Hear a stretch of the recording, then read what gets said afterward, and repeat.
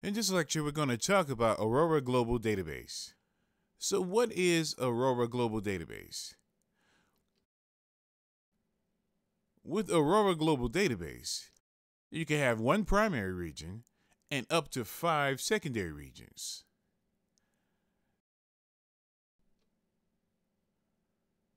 The primary is read-write, whereas the others are read-only. So you cannot do writes on the secondary regions. All the writes have to go to the primary region, but the reads can be spread throughout the globe. Why is it useful? What are the use cases for this Aurora Global Database? Let's say you have an application that is spanning all the regions in the globe, or multiple regions in the globe. And this Aurora Global Database can really be helpful. So it reduces application latencies by localizing. Let's say you have a lot of users in Southeast Asia. You can have a region there with the read replicas of Aurora Global Database residing in the actual Southeast Asian region. All the local connections will go to that region database for reads, which helps a lot in terms of latency. For global applications, this Aurora Global Database is really helpful. And also for DR purposes, a great solution because you have up to 5 secondary regions. And if we have a very, very critical application, it is very useful to have Aurora Global Database. In case something happens to one region, you have other regions available for failover and recovery. Also, one big advantage with this Aurora Global Database is that the replica lag between the regions is usually less than 1 second. So that is really good. Even with regions spanning throughout the globe, the replication lag is less and under a second usually, which means RPO is under a second usually. What about the recovery time? Let's say something happens to a primary region and you want to bring up one of the secondary regions as the primary. How much time does it take? The recovery time in case of a failure is usually less than 1 minute. That's really good. So the RTO is under a minute usually. So the RPO is under 1 second and the RTO is under 1 minute, which is really good. Before using this Aurora Global Cluster, you need to understand some gotchas. One of the big things is obviously the writes versus reads. This is not a master across the region. There's only one master and the others are replicas in terms of writes. All the writes have to go through the primary region, but the reads can be spread out. So the other important thing is that you can have up to 15 to 16 replicas in each secondary region.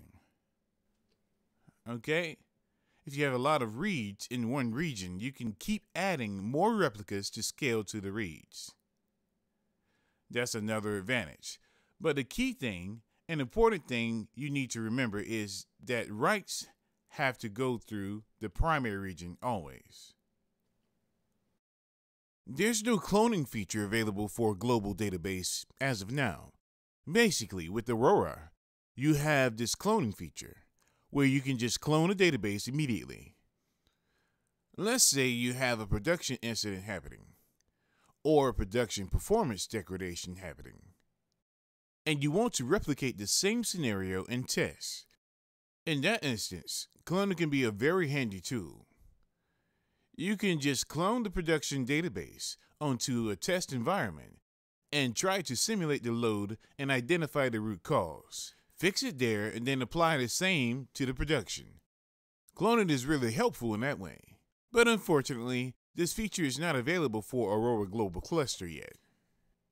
Also, there is no backtrack feature. The backtrack feature is not available in Aurora Global Database yet. So the backtrack feature, somebody drops a table, you can backtrack and recover. That feature is not available, and also Aurora Serverless is not supported with Aurora Global yet. And there is no parallel query. There are some gotchas you need to remember before using Aurora Global Database. Creating via the console. How do you create Aurora Global Database? You can use the console or CLI. If you use the console, it's pretty much similar to how you create Aurora. The only thing is you have to choose the global option that is here in the database location. There's regional as well as global, so you have to choose the global option here. Apart from that, all the other settings that you do are similar to Aurora cluster settings. So once you add the primary region, you can add the other regions by selecting a global primary, and then go to Actions, and then add a region. And then you can add the secondary region and keep adding the regions as you need. So adding regions is pretty intuitive. And you have an Add Region button, and you just keep adding secondary regions up to 5 secondary regions. So how do we do the same with CLI? With CLI, the first thing is we create an Aurora Global Database itself. There is no cluster associated with it. The first step is creating the Aurora Global Database. So you give AWS RDS, create global cluster, and then the primary region name, and then the global cluster identifier. So this is the first command we will do. The second command is the primary DB instance for the primary cluster. So before, what we did is we created a global cluster, which is kind of a placeholder for the global database. And now we create the primary cluster and then the primary instance. We give the create DB cluster, region, primary region, cluster identifier, and all master user password engine. Whether you want Aurora, MySQL, or Postgres, then the global cluster identifier, and then we give the global database ID. This is the global database ID. From step 1, we give the same in step 2.